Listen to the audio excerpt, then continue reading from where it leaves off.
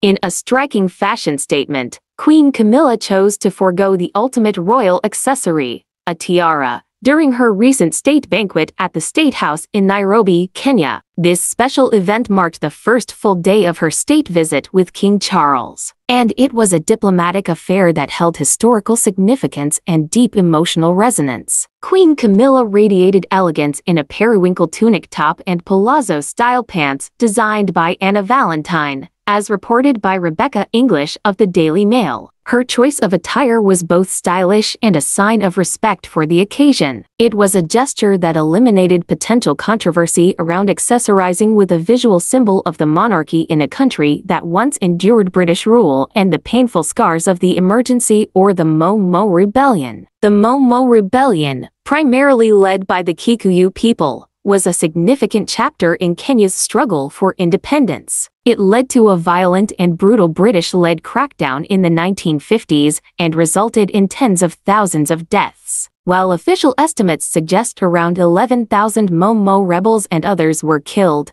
unofficial figures hint at a much higher toll, with as many as 90,000 Kenyans executed and over 150,000 detained. King Charles, in his address during the diplomatic dinner, expressed heartfelt remorse for the wrongdoings of the past.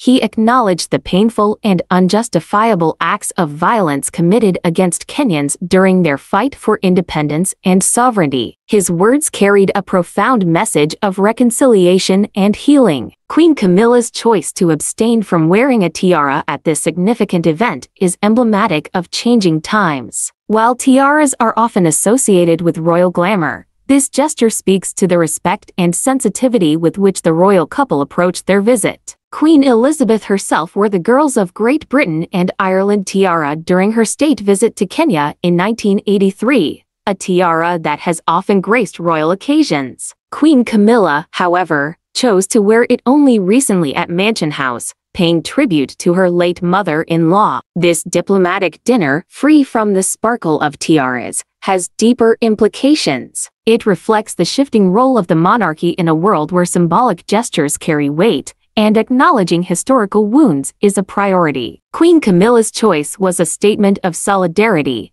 demonstrating that royalty can adapt to the changing times and use fashion as a powerful language of diplomacy. In fact, Queen Camilla is not the only queen consort to make such a statement. Queen Mathilde of Belgium recently opted not to wear a tiara during a state banquet, following a tragic incident in Brussels. In the wake of a gunman's attack during a soccer game, her understated style statement conveyed compassion and empathy. While tiaras are traditional adornments for white tie affairs, these recent acts by queen consorts showcase the power of fashion to convey respect, empathy, and a deep understanding of the emotions and sensitivities surrounding diplomatic events.